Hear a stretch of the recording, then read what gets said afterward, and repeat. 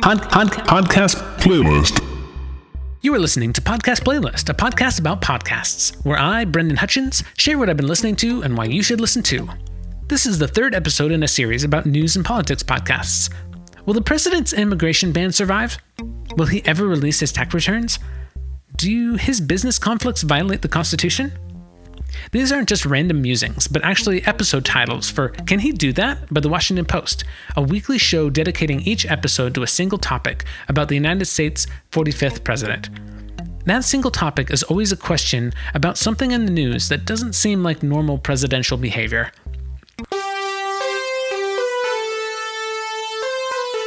Allison Michaels, the digital editor of The Washington Post, hosts Can He Do That?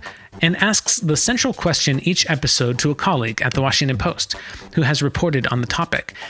The show also includes excerpts of Allison and the co-host interviewing experts and historians. I'm happy to say I was able to connect with Allison and interview her about the show.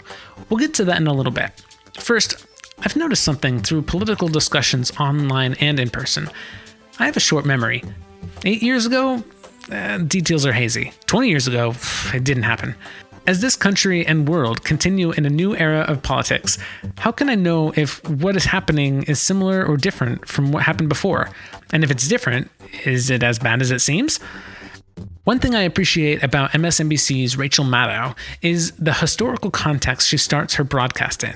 Almost every intro monologue is a history lesson that ties into the big story of the day. What's great about Can He Do That? Is they take a similar premise where the topic of the week is extrapolated and fit into a historical context that's coming from the Pulitzer Prize-winning Washington Post. They cover many aspects of what's going on in the White House today, mostly following the news of the week. The show almost acts as the neck brace needed at the end of a week-long whiplash. A little bit of a spoiler, but the answer to the question of the week is almost always yes. The current administration appears to be doing things that break norms, but the controversies currently in public view are within their power. Can he continue to be hostile to the media? Can he continue to sort of threaten to uproot decades or in some cases centuries of historical tradition and precedent? Can he do this? I think he can. I think that he can do it and he will do it. Can he do this? Can he tweet policy and reactions to major news events? Can he bypass traditional media? Essentially, can he continue to behave like Trump the candidate on Twitter now that he's officially president? Well, legally, yes. Is it the best idea?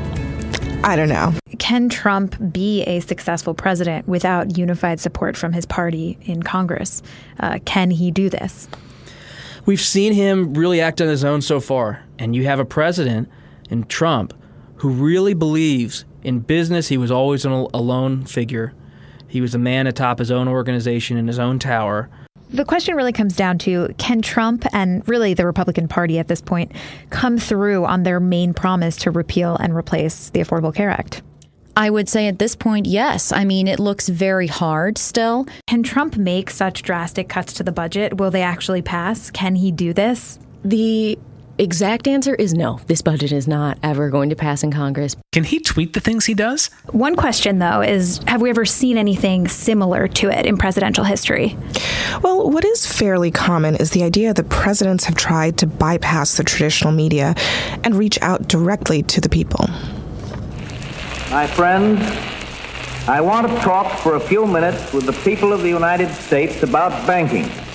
To talk with the comparatively few who understand the mechanics of banking, but more particularly with the overwhelming majority of you who use banks for the making of deposits and the drawing of checks.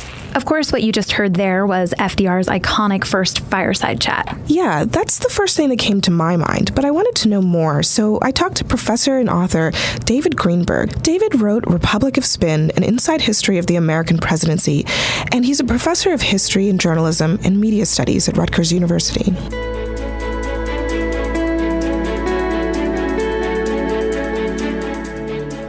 I think presidents, whenever new media have arrived on the scene, new technologies, there's been an effort that often takes some time to figure out how to make best use of it. So you mentioned FDR and radio. several years before him, Calvin Coolidge, as president, really was the first radio pioneer. He gave the first inaugural address on radio, gave the first nomination acceptance address on radio, State of the Union address he delivered via radio. But all he really did in those cases was to give the speech that he had planned to give anyway and have a microphone and a wire hooked up so that he could reach all parts of the country. That was certainly groundbreaking, but it was very different from what FDR did, who thought about how a radio address could be maximally effective. And so when he gave his fireside chats, he made them short. He used different language. It was more colloquial, more informal, as though he was talking to people sitting in their living rooms. It was really conceived from the beginning as a radio address, and that was what was different. Same thing, I think, if you look at differences between how Eisenhower and Kennedy used television, and I think between how Obama and Trump have used Twitter. Can he keep his tax returns private? How is it that Trump cannot just do something that all these previous people have done? Can he just not release his tax returns? Essentially, can he do this?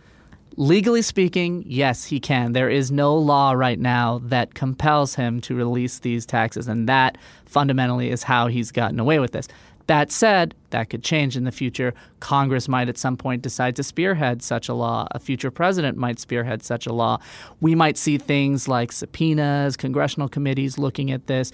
So there are ways for people in positions of power to compel him to release his taxes. But as we sit here right now, this is completely legal, 100%. And that is a big part of why he's been able to do this. Are Trump's attacks on the media a threat to the freedom of the press? The pool is the travel pool is the group of 13 journalists who travel and cover the president everywhere he goes. So that's the group of reporters who fly in Air Force One with the president, who go with him when he does something off campus, we say, in Washington, or when he travels abroad. Do you know this fun fact? I heard it on a White House tour. I can't guarantee it's true, that it's called the press pool because the briefing room where the press listened to the president speak used to be a pool. I can confirm that there is a pool underneath the briefing room. That is a true statement. It still exists? It's still there. It's not an actual swimming pool anymore.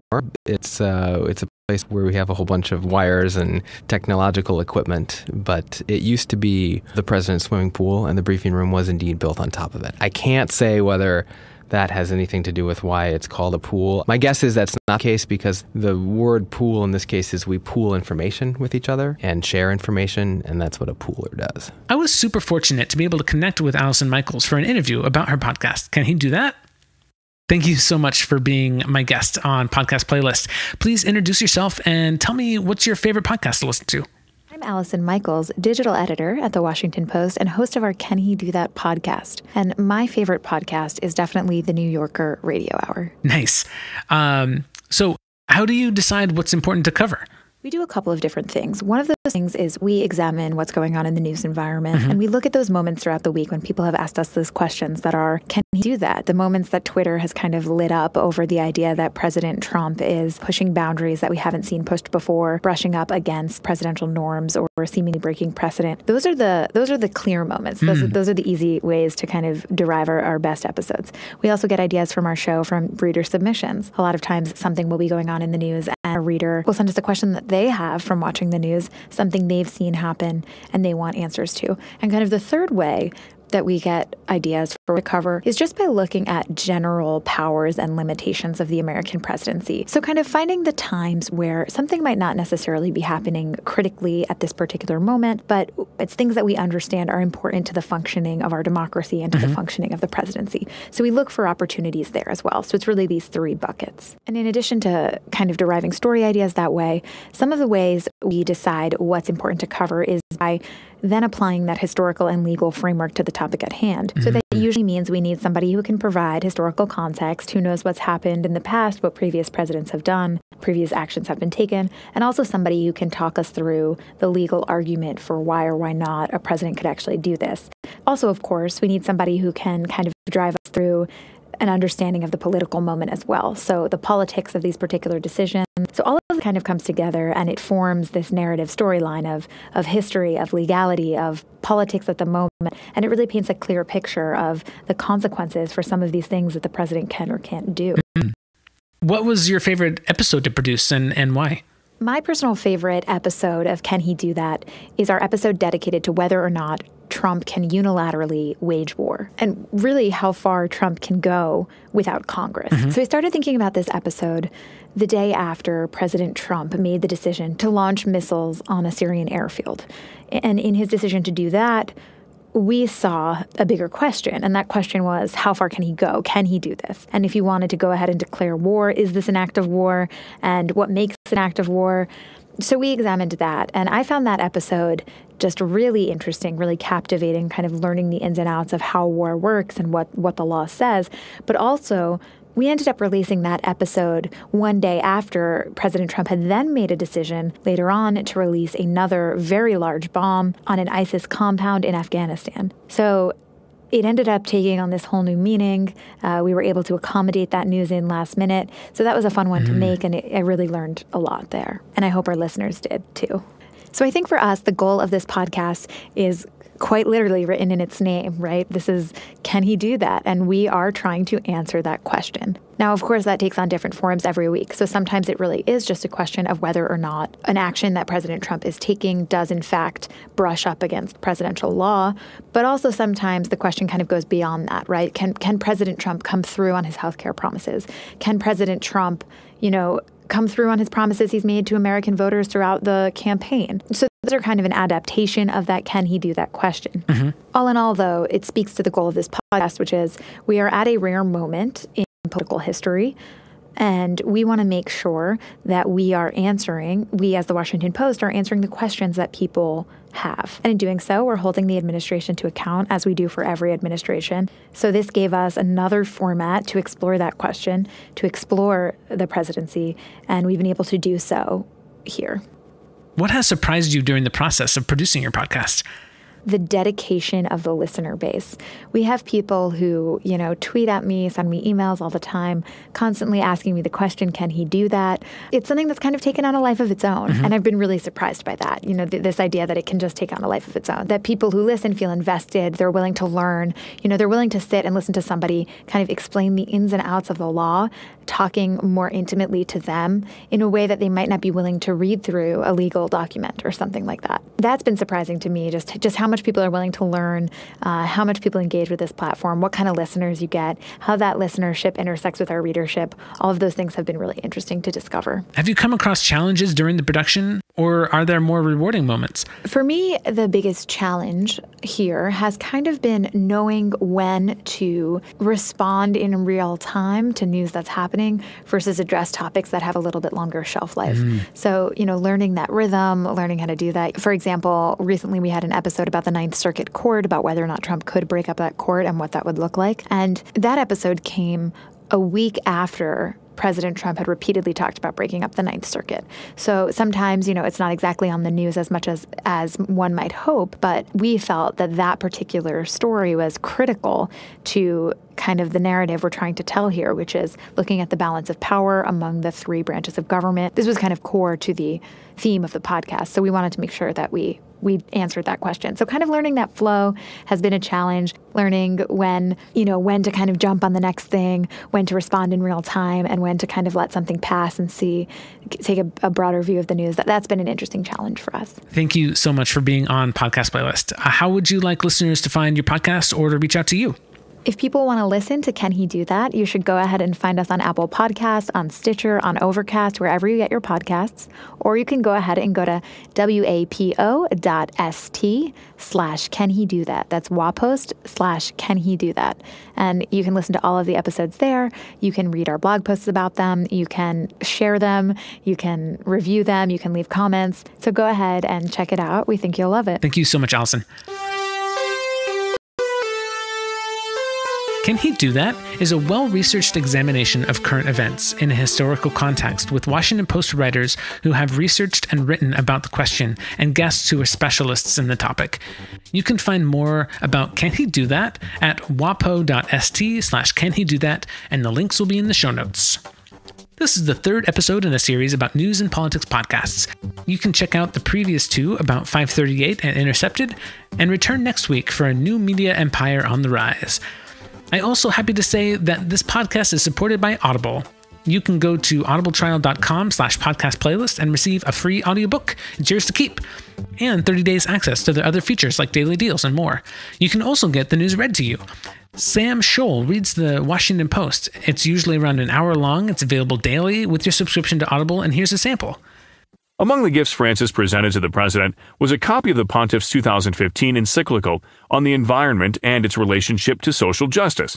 Although it predates Trump's presidency, the document seemed a message to an administration that has questioned climate change and whose economic policies are centered on profit and growth. Please visit audibletrial.com/podcastplaylist to get an audiobook for free, plus news read to you in the morning, and you get to keep that book forever, and you'll get access to their service for 30 days. That's audibletrial.com/podcastplaylist. This episode was recorded in Can We Still Have Four, Portland, Oregon. Writing and narration by me, Brendan Hutchins. The producer and script editor was Sarah Hutchins. The chief advisor was Yuvi Zalko, and moral support and infinite distractions were provided by Sebastian and Autumn, Sarah and my cats. This podcast is hosted on the incredible Podient.co podcasting platform that has a free unlimited tier and upgrades for services and features. Check them out at Podient.co, and the link will be in the show notes. For more podcast recommendations and to rate and review podcasts yourself, head to podchaser.com, a new site devoted to podcast discovery. A cross between IMDb to track hosts and guests, and what Letterboxd is for movies and Goodreads is for books, Podchaser is your social home for rating and reviewing podcasts and episodes. You can use my beta key, PodPlay, PODPLAY, for access to Podchaser during the beta, and a link will be in the show notes. Send me your comments, suggestions, and recommendation success stories. I'm at the Pod Playlist on Twitter. I'm on Facebook at Podcast Playlist, and I'll accept text and audio messages to thepodcastplaylist@gmail.com. You can leave a comment on the post at PodcastPlayl.ist, where you can also see the show notes. In the immortal words of Mike Burkett from NoFX, the People's Revolution is going to be a podcast. Podcast Playlist. This country and world continue in a new era of podcasts. And they actually, well, podcasts and politics is what I meant to say.